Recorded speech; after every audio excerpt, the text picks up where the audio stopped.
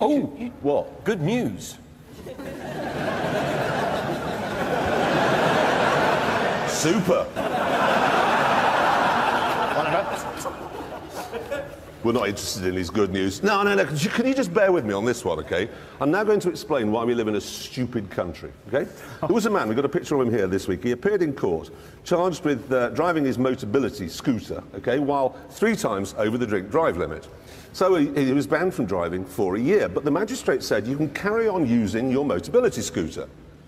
Now, stop and think about that for a moment, because if he was drink driving, then it's a car, so therefore you lose your licence.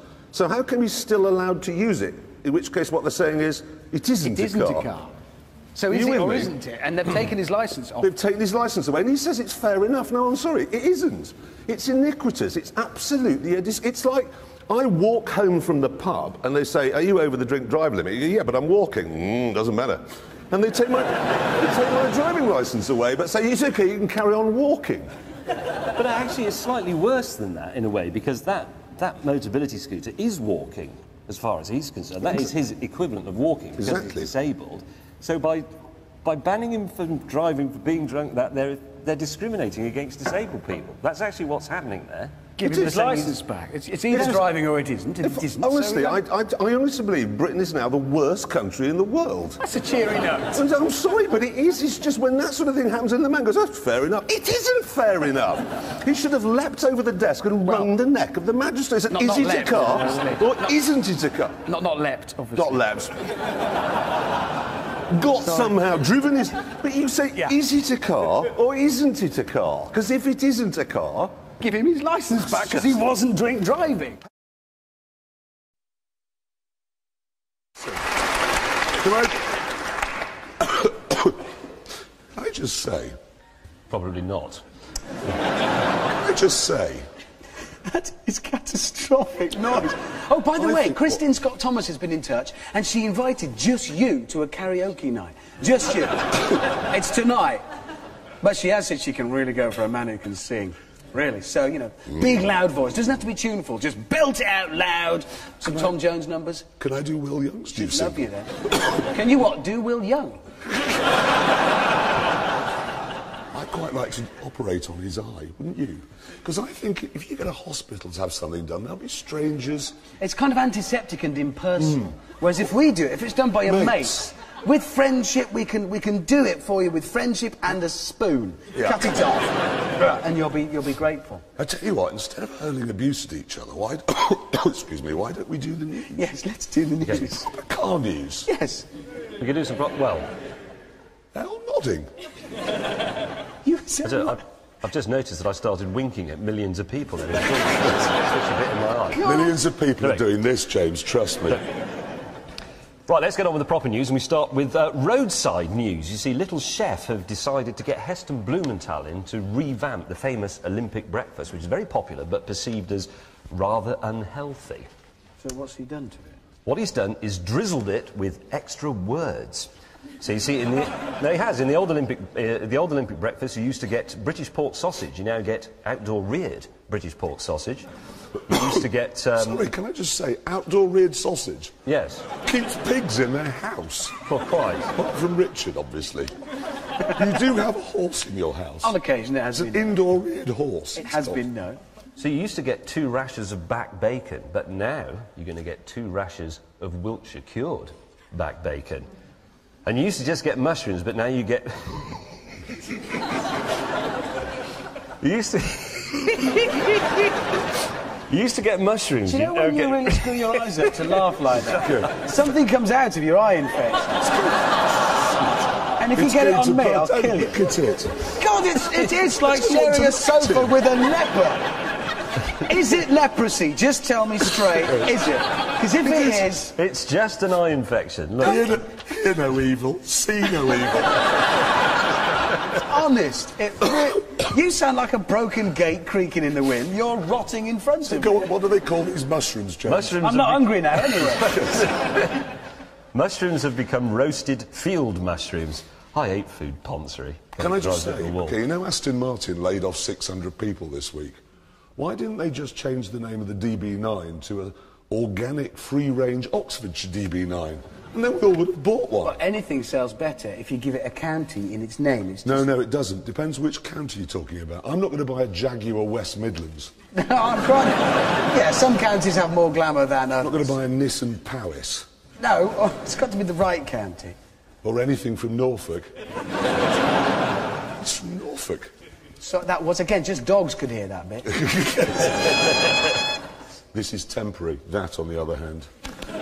I suspect it's going to get bigger and bigger until... Yeah, all right. He told me earlier on that he's worried if he does go to the doctors with it, they might cut off the wrong bit, throw him away, and send him to come back. Well, I think it could be the size of a cauliflower this time next week. Tune in. Wow, what if it gets big enough to have to dress it with clothes? It won't be an eye patch, it'll be an eye box you'll be wearing next week. A big eye bag. Oh, just a good one point, your buttons have come undone on your shirt and it's distracting me quite badly. They really have. But just out the corner of my eye, I could just see two breasts. You're not that ill then, are you? No, I'm not ill. That's the ridiculous thing. I'm not ill at all. I'm in good form, good shape. Oh, never mind, you've lost your... Oh, James can't see. See one of them. Don't hang that great pustulous thing over me. He's just giving your breasts leprosy.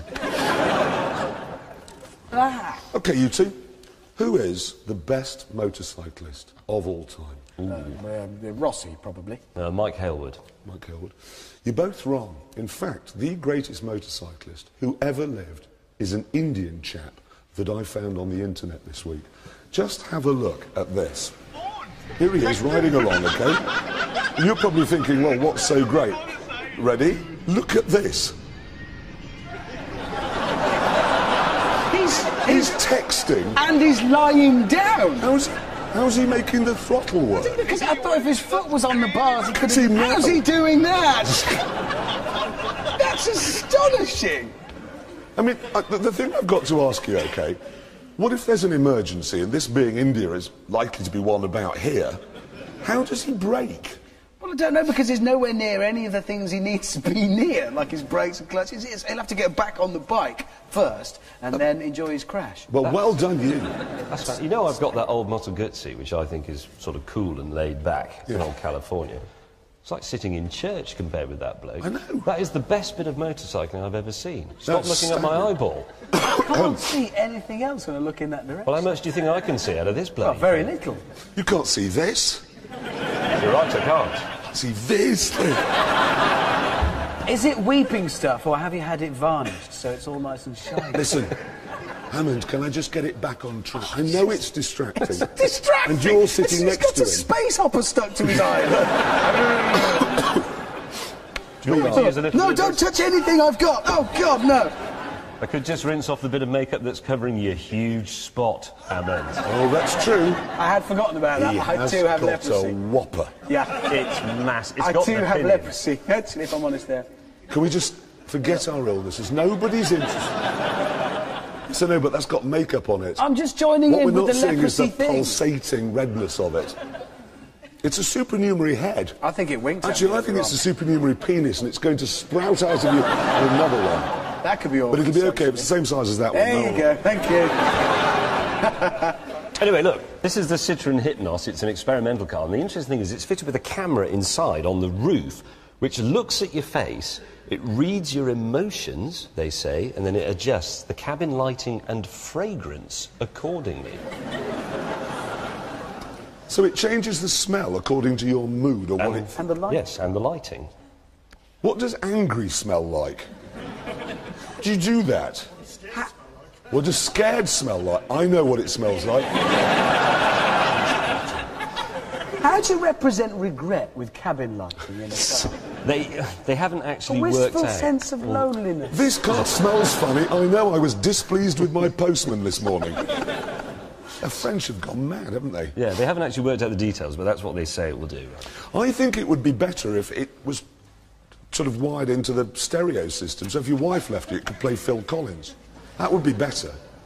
I can't sing any Phil Collins songs before you. I just can't remember any. And I'm not going to sing You If You Leave Me Now. That's Chicago, actually.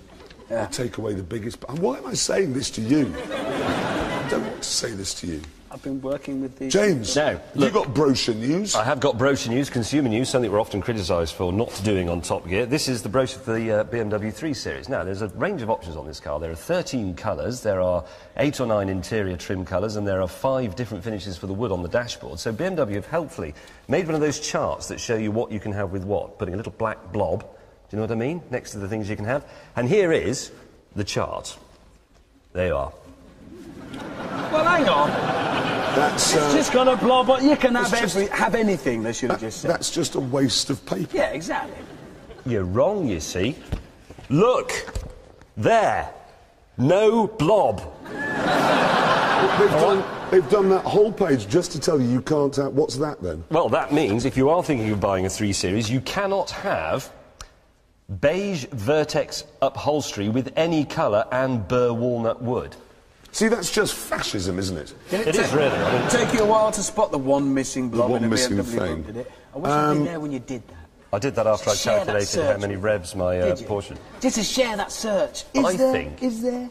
I think they did that page, realised that everything was available with everything, and thought that's embarrassing, so they deliberately took one out to make the page look relevant. I bet if you go in and ask... Is that why they for it- deliberately lost the war? Probably, yeah.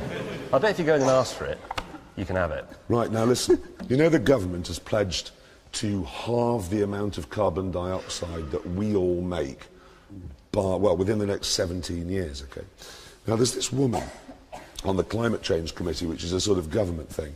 She says that we've all, basically, all of us, including you with your Peugeot 406, have got to buy an electric vehicle.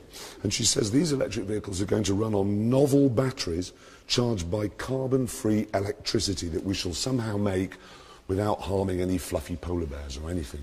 What does she mean by novel batteries? Novel? Well, obviously she has no idea how these batteries will actually work, other than the fact they're going to be running on magic and made in the forest by goblins. No idea. She hasn't really worked out the details of this, has No. she? She's sort of worked for Citroën. No, Is she good looking? Is she what? Good looking. I have actually got a picture of her here. You ready? Well, maybe she's funny. Rich. Really dirty. Not enough? This is the woman that's going to ruin your life. Maybe she's all of those things. I would rather see it improve this. I'm going to need someone to spit in my mouth. Could you do it? I can. It's not going to be spit No, as just- such, but it'll do the trick.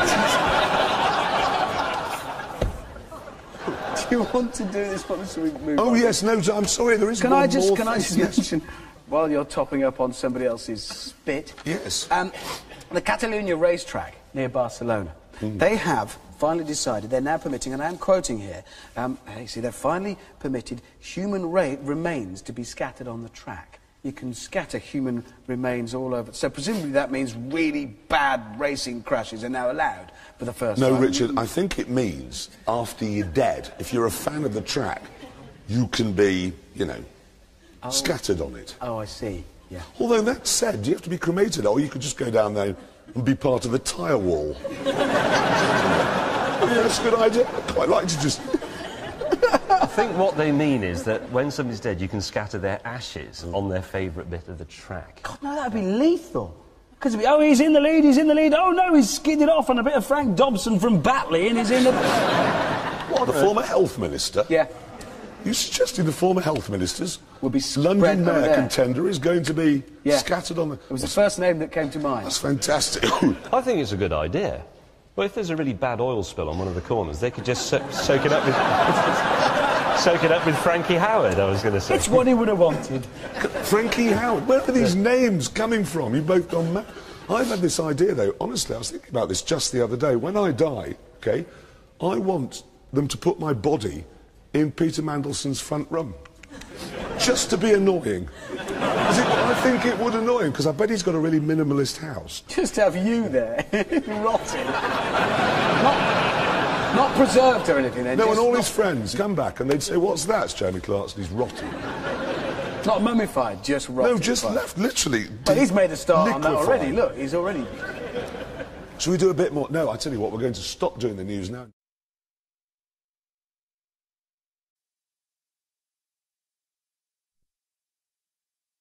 Get it back onto cars, quickly. Okay, yes, let's get back towards cars.